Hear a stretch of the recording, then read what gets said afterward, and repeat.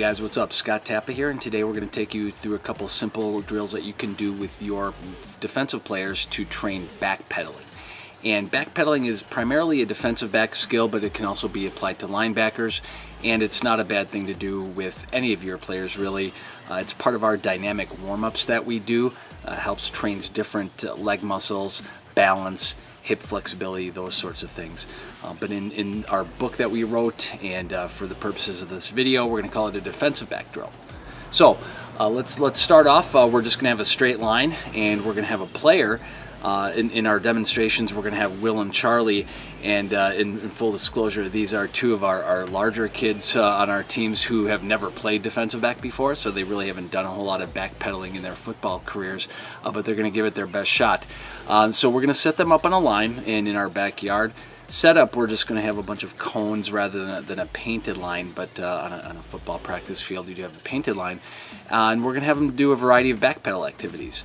First, we're going to have them just do a straight back pedal. Okay, so their feet are going to be shoulder width apart and maybe a little bit narrower, knees bent, butt down, leaning forward a little bit. One of the teaching points you hear on backpedaling drills from defensive back coaches a lot is chin over knees, just to help keep that balance. And then they're going to chop their feet using their arms to maintain balance and go straight back. Okay. Now, a lot of the times when we do this, even in dynamic warm-ups with youth football players, ages 8 through 12 roughly, they'll fall down and they'll be embarrassed, and they'll get back up and turn around and jog forward. I think it's important that when they do that, you tell them to get right back up and keep backpedaling. If they're not really pushing themselves, they're not getting any better. So if they push themselves to the limit where they fall down sometimes, that's okay, and they need to know that. Okay, so one of the things they're going to do is just going to go straight back. Then we're going to have them flip their hips from side to side. And you can either have this be a prescribed turn that they're going left and right, or you can signal it with your hands, let them know which way to go. Either way, it's important for them to work on flipping their hips and opening up their hips at times, because they're going to need to do that when they're in pass coverage. Okay.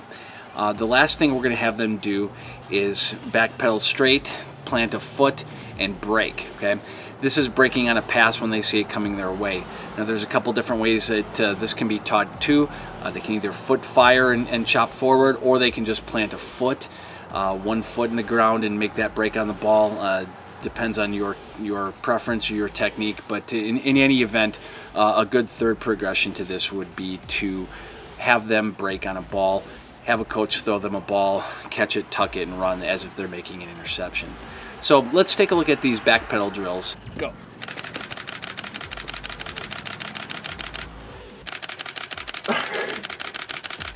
Go. Go. Go. Ready, go.